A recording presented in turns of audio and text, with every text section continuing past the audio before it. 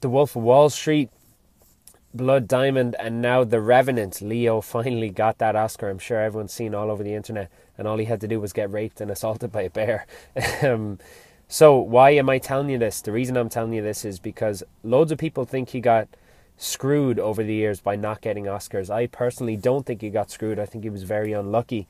When he was up for Best Actor for Blood Diamond, he came up against Forrest Whitaker in Last King of Scotland, which was an equally good performance.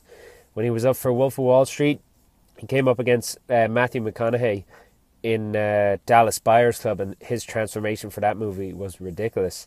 And his name's Matthew, so he should automatically win. So tough shit there, Leo. And then he finally got it for The Revenant.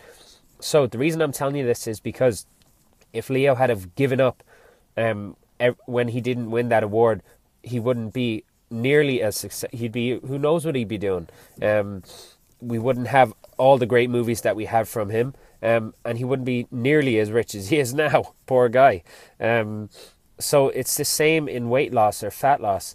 If someone falls off the wagon, or something comes up, one of the kids gets sick, you miss a workout, something like that, that tends to spiral people completely off the rails, and then you're done for a week or something like that. So if Leo had done that, he wouldn't have an acting career. So you can't let one thing completely derail you or upset you.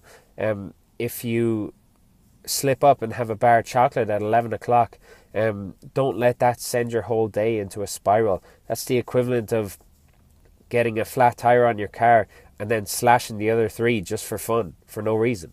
It makes no sense. So one of the best things you can develop when it comes to health and fitness is a strong mind, and definitely in some cases a short memory. So if you slip up or you fall off the wagon, or like Leo, you don't win the award, you just got to put it out of your mind. You can use it as motivation if you'd like, depending on what it is. But really, you just have to forget about those things and get back on the wagon as soon as you can. Don't wait till Monday. Don't start next week because you have something on this weekend. Just get going. Don't let one thing throw you off.